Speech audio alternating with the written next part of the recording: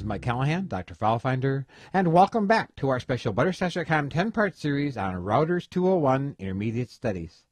In this segment, we're going to look at setting up email alerts from within the router. If you wondered, we've set up blocks using keywords and domain names. We've created a schedule when blocking is in effect. But how are you going to be notified when somebody's tried to access a block site, when somebody's triggered the block? Well, you tell your router to email you. So in your router software, somewhere you'll see email. Click on that. Now first you need to turn email notification on. You'll also need to know your outgoing mail server. Tell it which email address you want it to be sent to. If your mail server requires authentication, you'll need to check this box and put that information in. Now you can tell the alert to be sent immediately.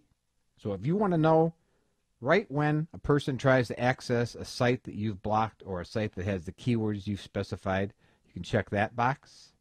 You can send logs according to a specific schedule. For example, when the log is full, hourly, daily, weekly. You say weekly, you can say what day.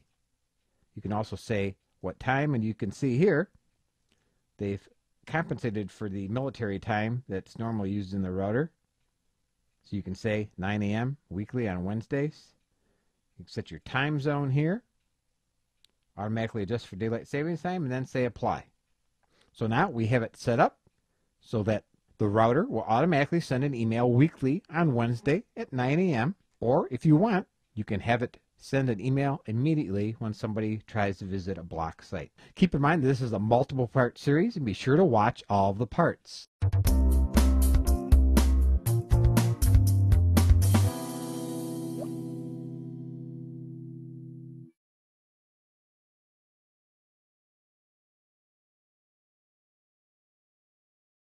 Hey, this is Doc. If you're looking for a cheap and easy way to put your own content on the web, go get domain names from hover.com. Just visit hover.com/butterscotch and you'll get 10% off and support shows like these. Thanks.